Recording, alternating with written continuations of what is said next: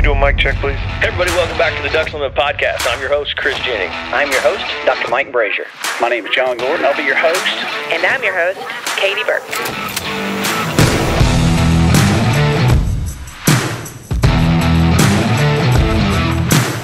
Welcome to the Ducks Unlimited Podcast, the only podcast about all things waterfowl. From hunting insights to science-based discussions about ducks, geese, and issues affecting waterfowl and wetlands conservation in North America. The DU Podcast, sponsored by Purina Pro Plan, the official performance dog food of Ducks Unlimited. Purina Pro Plan, always advancing.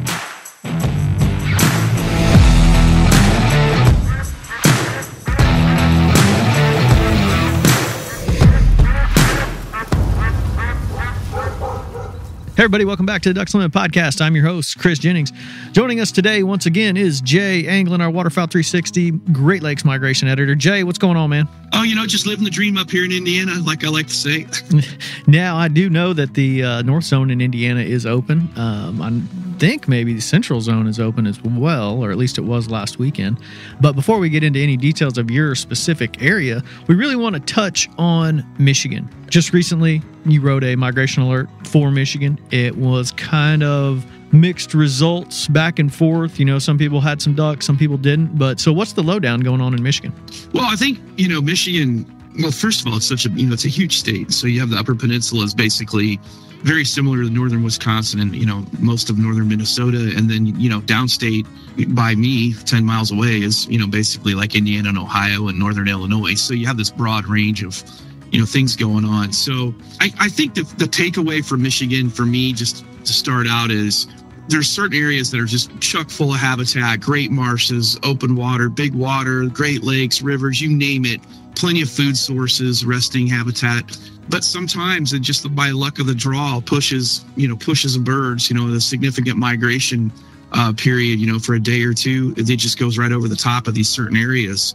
And that's been kind of the theme really for a lot of these places around the Great Lakes the last few years. And it seems like in Michigan in particular, the Upper Peninsula and parts of the northern Lower Peninsula, where they're just like, there's no birds, there's no migration. And meantime, south of them, 3 hours, guys are just laying into migrants. So really, that's probably the crux of the matter. Also, it's been a warm year, when I lived in the Upper Peninsula for 6 years when I went to school, and I could have stayed there if I could have figured out a way, but it's been a lot warmer than average up there. And, that's pretty significant too. So, I think a lot of times birds, they migrate, they settle in for a day or two, feed, and then they just don't do a whole lot. So you're not seeing a lot of movement. And certainly that could be said for a lot of areas right now, but that's, changed a couple times when we had those big cold fronts come through, guys got into them. But we're definitely, I'd say in Michigan and in general around the Great Lakes, a little behind on our big pushes of big ducks for sure. Now, you mentioned in your alert several of the really popular public hunting areas, Harson's Island, and in that, they weren't real. I mean, the habitat appeared to be really good. They just don't have the duck numbers. You think that's what's happening up there? They're just kind of passing by? No, that's not the case there. We had that full moon, last week that definitely, the birds really become very nocturnal. The one thing they do there at Harson's, for example, and some of the other federal and state properties in that area, Saginaw Bay and Lake St. Clair, is, they have refuges. And so they survey the refuges, in some cases daily. They go out and do a count where they just drive the truck down a levee and, they're really good at it. Apparently they're just not holding a ton of birds. The hunting's been pretty darn good, though, overall. And that suggests, like John Darling from Harson's mentioned that, with Canada right next door, Walpole Island, I mean, we're talking huge flooded corn areas and moist soil areas. And so a lot of times birds, if there's not a lot of pressure over there, birds will go roost over there. So that's probably a little bit of what's going on there around Harson's Island and Lake St. Clair. Now, I've hunted there extensively, and I've seen that happen before, where, you watch literally waves of birds coming out and going, east over there to roost. So there's probably a lot more there than they realize. But that said, they've had a pretty good migration. They always do. I'm not going to sit here and tell you that birds came out of the Prairie Pothole region and piled into Lake St. Clair, as far as mallards and some of those, gadwall, for example, pintail. But there are a lot of local birds, say for excuse me, maybe a couple 100-mile radius in that area, especially in Ontario, that kind of go there and actually winter there in a lot of cases. So I suspect a lot of the birds they have are not, long range migrant birds, but the divers are in there good, as I alluded to in the alert as well. But again, they're just behind a little, and I think a lot of that again has to do with this ongoing warm periods of weather that just kind of locks birds in, and they're not making those big pushes, those big jumps down here anyway. Yeah, you mentioned it's in mid 60s up there, low 60s, high 50s. And that's pretty warm for this time of year. And that's really probably causing those birds to not have to be as active in some of those areas. So, some of the areas that you mentioned, not Harson's necessarily, but, kind of mentioned that the hunting was a little slow. That is, you feel like that's kind of playing into it as well? Oh, yeah, definitely. And I think also, we've been so dry and now we have some water, and you have these huge, vast marshes that were dried up, and it's, significant moist soil growth throughout the Great Lakes region in a lot of these wetter basins. And now they have water on them. And so birds can utilize those. I think also you have an abundance of food. And so you have birds that are moving into an area. Maybe they get pushed a little on a really cold, windy night with a west-northwest, and birds end up, in a spot where they're comfortable, and then the temps are in the 50s and 60s, and they just stay there. They don't do a whole lot of movement. We just need a really good cold front with like temps in the 20s, a little bit of ice to kind of sweeten the deal. And, I think you're going to find there's a lot more birds around than people realize. Yeah. And I think, I'm no weatherman here, but I'm assuming that you guys are probably have multiple cold fronts coming in the near future up there. Yeah. So, as a steelhead guide, I'm watching this carefully because I'm booking trips well into December right now. And, we'll get locked down with Arctic temps every 2 or 3 years, right now. Like I've seen many times where the first week in November, we're locked down, and I have guys calling me, I don't want to fish at 17 degrees. Well, guess who else doesn't want to fish? Yours truly. So I'm used to rescheduling a lot of trips this time of year. But right now, for the foreseeable future, I looked at the long range, and in this area, it's kind of a malaise. I mean, it's 50s and 60s, and, no super cold nights. Relatively, the winds are a little bit, it's getting sporty out there today, and tomorrow we're going to get some wind, and that's good. I might go tomorrow, but the bottom line is that this is sort of this whole region. It's just kind of flat. The diver guys are doing pretty good though. There's plenty of divers around of all species, no matter what species you mention that's around, throughout Michigan, Wisconsin, Northern Indiana. And those birds are going to move no matter what, but especially on days like today, for example, that's really kind of breezy and crappy out there, Yeah, you mentioned all the diving ducks, all the diving duck hunters are doing really well, but one consistent theme throughout most of your alerts this season in the Great Lakes, especially in Michigan, is the Canada geese. Everybody seems to be doing pretty well, and even areas that are not seeing a ton of ducks, they're getting the geese. So at least there's some opportunity out there. Is that pretty much all across the board? And what do you think that kind of attributed to? Well, it's funny. We had really good local hatches this year in a lot of areas. Okay, so there's a ton of locals. And a lot of geese start moving in September. Even down here, we'll see occasionally. Well, I mean, heck, I saw a speck back in the first week of September here in LaPorte County, Indiana, mixed with Canada. So we get some early pushes down here that kind of mixes things up. But I would say, crops coming out are key, of course, for Canada geese. In some areas, they don't have near the corn harvest right now. And when it gets a little cooler, that's going to be much more critical. But right now, you have plenty of grass. It's growing green. You've got cover crops, winter wheat. You've got all these food sources for these birds to graze. And once they settle into an area, unless there's a lot of hunting pressure, they're just going to be here. So yeah, I would say in anybody that isn't hunting geese that can hunt geese right now should be out there looking around for geese if they're not having any success with ducks, because there are a lot of geese around. Now, I should mention here in Northern Indiana, we just went into our little split we have where we're closed. It closed Sunday. I was sitting in a tree stand Sunday, and the field behind me was picked the day before that I can, of course, hunt, and about 800 geese piled into it. So there's always that little antagonistic, way that they kind of tease us during these, because most states have splits now. So it seems like during these splits, they'll come into an area. That certainly happened here. We are absolutely loaded in Northern Indiana and Southern Michigan. They're still hunting in Michigan. I believe it's still open. But the bottom line is that in those splits are doing a really good job of holding birds. As much as they drive me crazy, they do help, because birds, settle in for a week or 2 or 3, and then next thing you know, you've got another opener coming, and you can kind of get after them again. Yeah, definitely take some pressure off of them. That seems to really help keep those geese around. Now, let's go ahead and focus there in Indiana. Are you hearing any good reports out of Indiana? What are you hearing there? I would say based on, and I've been hunting quite a bit when I can, and the guys I'm around, there's always this sort of your local cadre of good guys that you talk to and hang out with and hunt with, and everybody's been doing really well.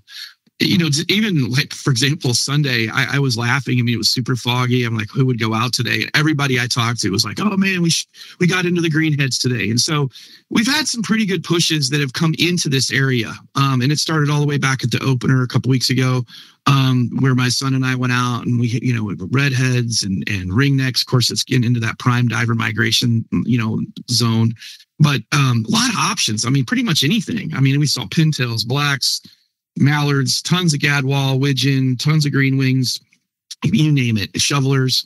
And so that's really a good thing. Now, a lot of those birds have moved on, of course, into, southern parts of this state and others nearby. But bottom line is that I would say, all things considered, this was one of the better. They pushed our opener back a week, which it's later. So I actually really like it. And, even with our youth veteran season, the prior weekend, which usually really puts a whooping on some of these areas, it was very good for our opener, and it still is. I was out yesterday. It was probably the first significantly slow day that anybody hadn't seen since the opener. So, I hunted in Michigan on Saturday. It was pretty darn good. Saw a ton of ducks. So we're doing pretty well here. And I would think, I haven't dug into Ohio. I would think it's similar over there. And I've heard some pretty good reports out of Illinois as well, and southern Wisconsin. So this whole area, we're pretty hooked up right now.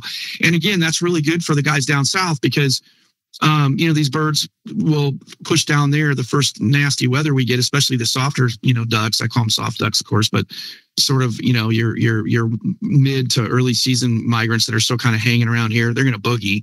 So, those guys down south waiting for openers. I mean, you're looking in you're in a good position right now. You've got a lot of ducks stuck in this, range here that's not that far away, and it won't take much, of a push for them to show up. So.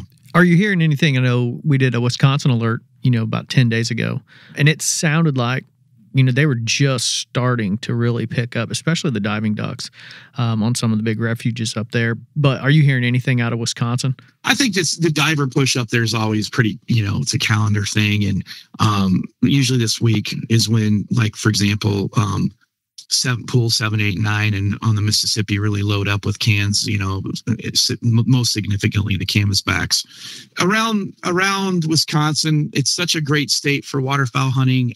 Just absolutely just loaded with habitat.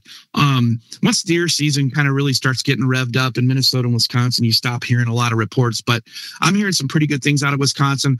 I will say the one thing I have noticed though is we picked up a lot of redheads in I'm talking Indiana, southern Michigan, ringneck.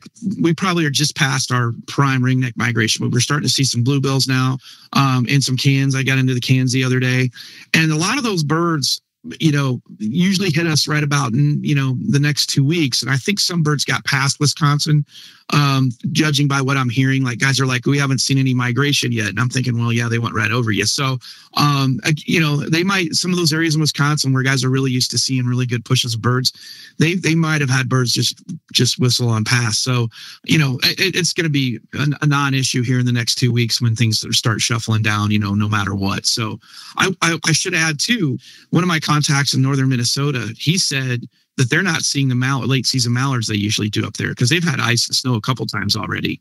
And he's talking to a friend of his in Manitoba who said they're still covered with greenheads, so with mallards. So I would say, the first really significant blast that hits sort of that, international, boundary, you're going to see some big pushes of birds coming down into this region. Yeah, and that sounds like, pretty much the full roundup of all Great Lakes states. Really waiting on weather now. It just seems like everybody seems to be waiting on that next push. Although it sounds like you have some pretty solid numbers there in northern Indiana. Now, I talked to a good buddy of mine that hunts down south of you about 3 hours or so down by Terre Haute, and they didn't fire a shot last weekend. They heard some shooting, but he said that they didn't really see a bunch of birds. So maybe they're just kind of stalled up there in northern Indiana waiting on that next front, hopefully for those guys anyway. Yeah, I mean, I don't know how warm it was, but it's been really warm. And so I think a lot of days they just don't do a lot. I know one thing, if I was down there, in one of those areas where we're just not seeing a lot of mallards and other species, I'd probably just go to the nearest creek or river and find a bunch of oak trees and sit underneath and be happy with 3 tasty wood ducks myself. But, most guys up here are talking about how there aren't any wood ducks. But last night, again, I was in a tree stand and I had waves of woodies coming over me to go to roost.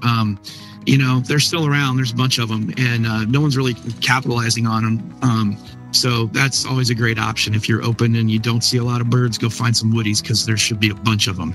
Should be a bunch of them, along with the geese. Well, Jay, this has been good. Before I get you out of here, a question I always ask you with just about every update. How's the fishing? It's been kind of weird. It's been, hit or miss. I mean, we get a big push of fish and then it gets warm out. And the water temps get almost... You're talking about cold water species, so it gets a little rough sometimes. But right now I'm coming into the leaf hatch is over, I call it, when all these deciduous trees drop their leaves. You really can't fish the rivers too easily, and if at all. So, yeah, I've got muskie going, brown trout, steelhead, salmon are done, and life's good. So, yeah, I'm trying to juggle all this stuff, and it's my favorite time of year. Awesome, man. Well, I appreciate it. Thanks for providing this update for the Great Lakes region. And it sounds like everyone's just waiting on weather, which is about right for this time of year. Yeah, I would say that's definitely the case. And but get out there. I mean, for example, where I am, it's pretty darn good right now. You're not going to be able to form an opinion if you don't go out and give it a whirl. That's right. You got to get out.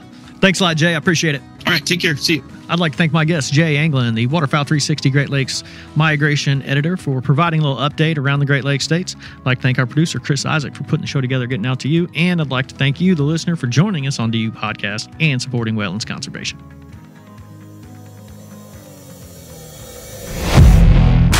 Thank you for listening to the DU Podcast, sponsored by Purina Pro Plan, the official performance dog food of Ducks Unlimited. Purina Pro Plan, always advancing.